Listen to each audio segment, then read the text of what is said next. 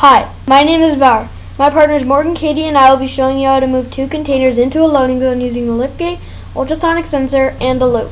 We found this challenge on Carnegie Mellon's EV3 programming website. This is from Chapter 7's Container Handling Challenge. To find it, scroll down to Program Flow, then Loops, and click on Challenge. Scroll to the bottom and choose the PDF to see the challenge. We added on to this challenge by using sound blocks, which we will also teach you how to do. To set up this challenge, you'll need to tape down two loading zones 77 centimeters apart. The loading zones will be at least 30 centimeters wide. To open a new program, open LEGO Mindstorms and click File, New Project, Program, and Open.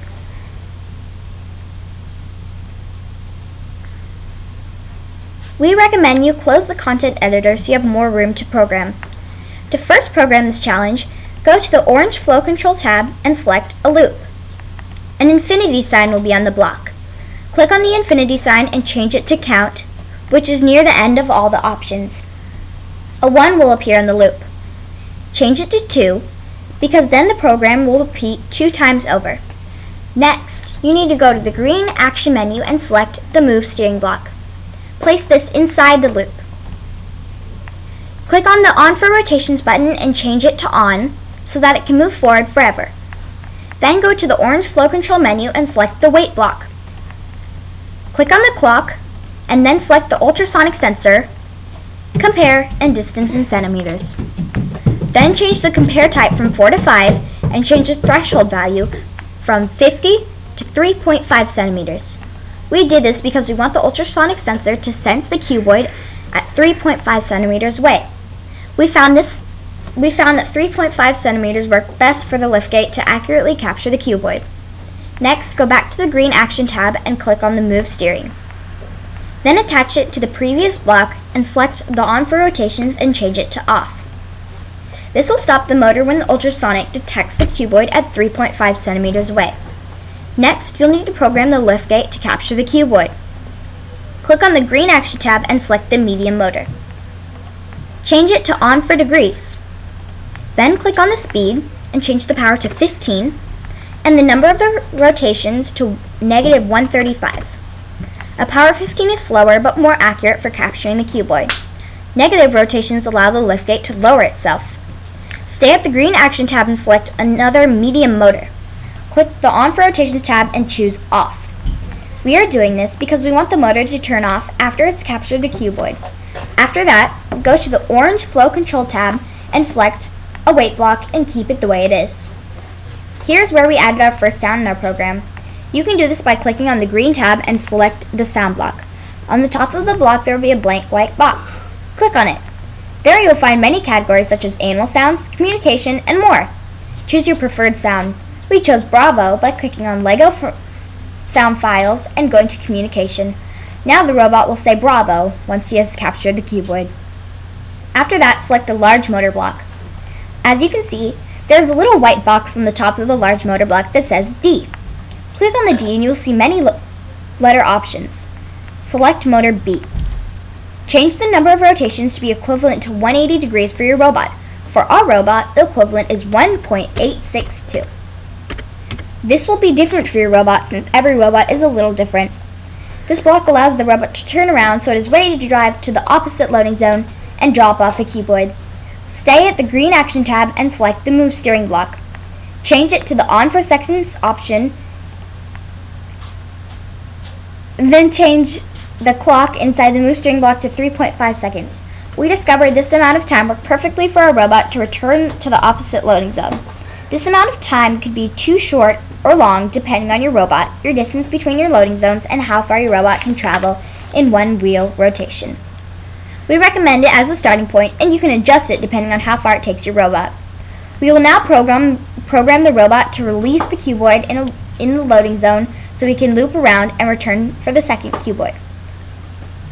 In the green tab, choose the medium motor and change it to On for degrees. Change 360 degrees to 135 and the power to 15. This will allow your robot to make the liftgate go up in order to let go of the cuboid. Here you can add another sound. We chose to use Fantastic. You can find this in communication. Select another medium motor block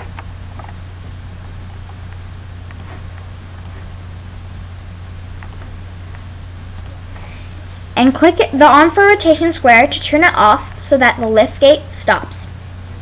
After that, select the Move Steering block in the green Action tab menu and change the rotations to -0.4.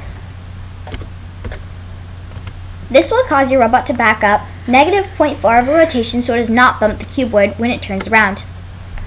Go to the green Action tab, click the large motor, and change the rotations from 1 to whatever corresponds to a 180-degree turn for your robot. We chose 1.98 rotations based on the angle of the robot at that time. The robot will now turn around so it can capture the second cuboid. We added an elephant call sound block from the animal sound folder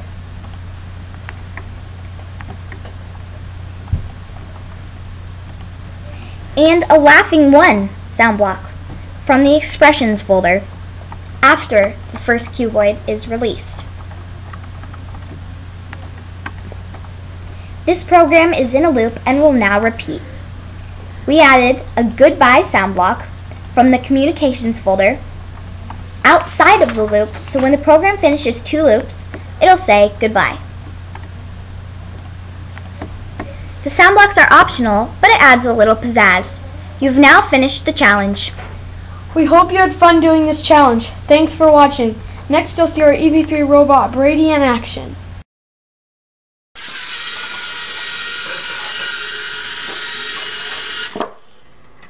Bravo!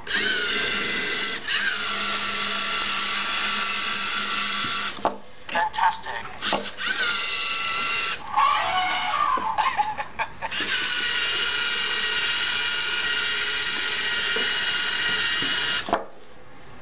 Bravo!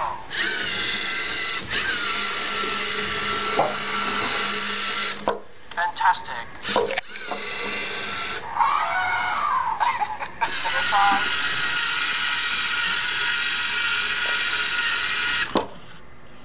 Bravo!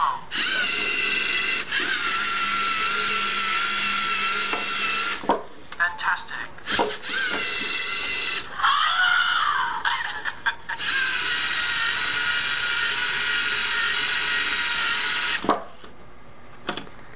Bravo!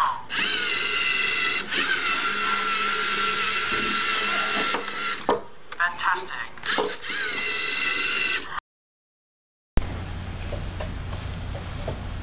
Hi, my name is Bauer. My partners Morgan, Katie, and I will be showing you how to move 2 containers into a loading zone using the liftgate